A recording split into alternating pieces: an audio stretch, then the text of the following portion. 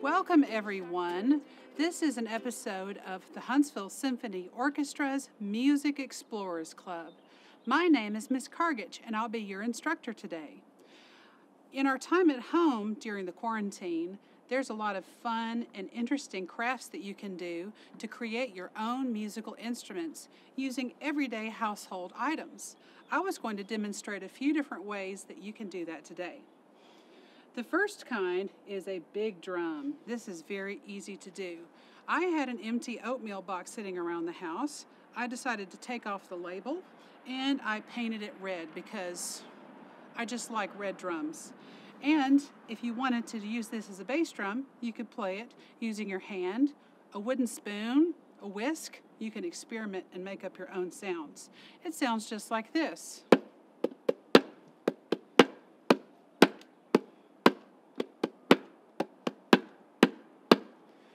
There we have our bass drum for the band. Then, the next instrument you can make uses a simple jar or even a Tupperware with lid. And I've decided to pour some little grains of rice, some quinoa, and some chia seeds to make my shaker. This has a screw-on lid, so you can always change out the ingredients, add more or less. You could put in some little green peas if you want to make it really colorful too. So now this sounds like a shaker.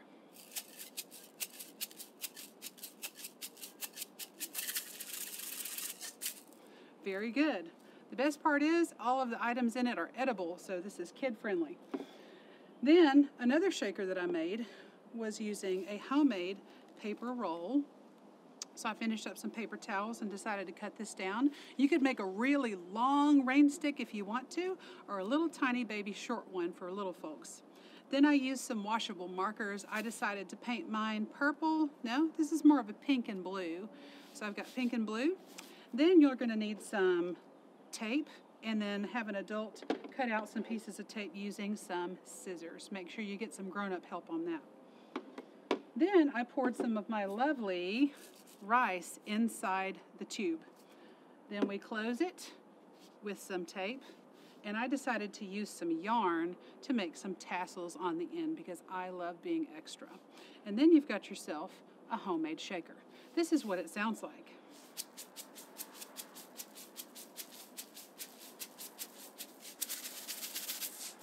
And again, you could get beans instead of rice, and beans have a heavier sound. So you could use beans. Another thing that you could pour in there is any small object. You could try to see what oats sound like, little split green peas, or even big old lima beans and see what they sound like. So this could be your own experiment. So in summation, I've made a big drum. As a matter of fact, my daughter made little holes with a hole puncher, and she had some yarn attached around her body, and it was like a carrying drum for a marching band. So that was a lot of fun. Again, this is the bass drum. Then we've got our jar shakers. Sounds like this. And then we've got our little paper roll shakers with the yarn tassels.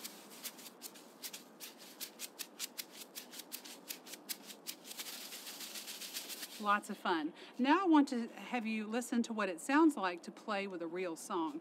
So you could ask Alexa to play Baby Shark for you, or you could turn on your favorite song off the radio and play along with the recording. Just like this. Baby Shark, Baby Shark, Baby Shark, Baby Shark, Baby Grandma Shark. Shark, Grandpa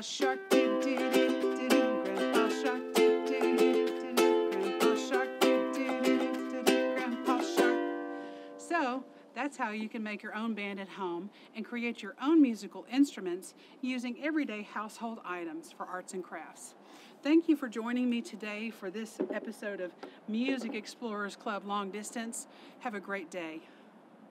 Hi, my name is Julia Dina. I'm the Concertmaster of Huntsville Symphony Orchestra, and I'm here today to show you what a violin is, what it sounds like, how to play it. Hopefully I can help you figure out if this is an instrument that you want to play.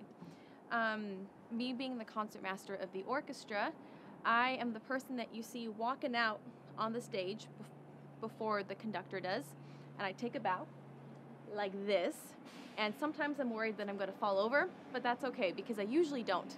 And then I turn around and I tell our oboe player to tune the orchestra, which sounds like...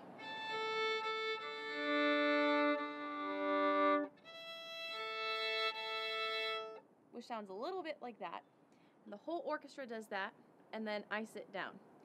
I think my favorite part about being concertmaster is if I stand up or sit down, everyone has to follow me. So if I stand up too early, they have to follow me anyways, and if I sit down too late, they have to follow me anyways.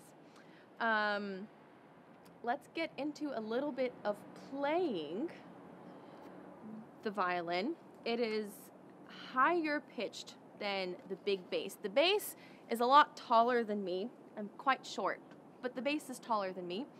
And the violin is quite little. And I don't know if you've noticed, but little things tend to make squeaky sounds. And the violin can sound kind of squeaky. And that's what happens when I play these smaller strings.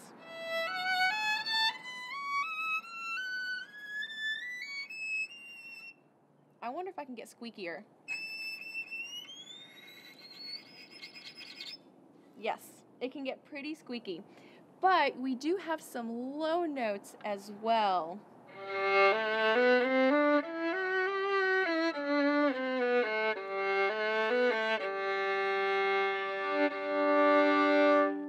And that's about as low as we go, but that usually means that we have a lot of room to play with. Let's do an itsy bitsy spider.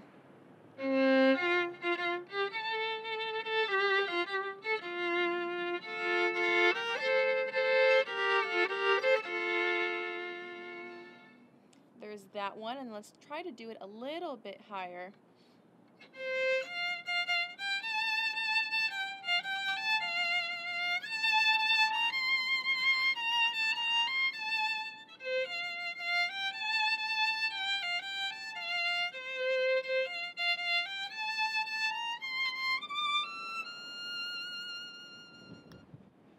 That's what the violin sounds like.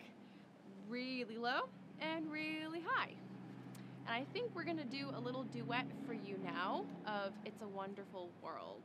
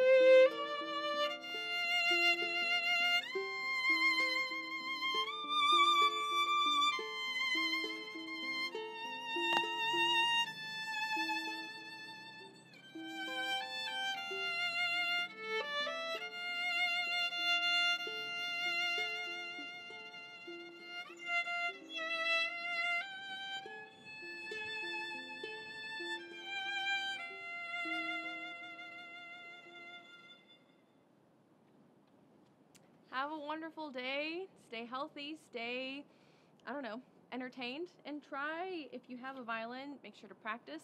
And if you don't, just take stuff around your house and put on some music and try playing along with it.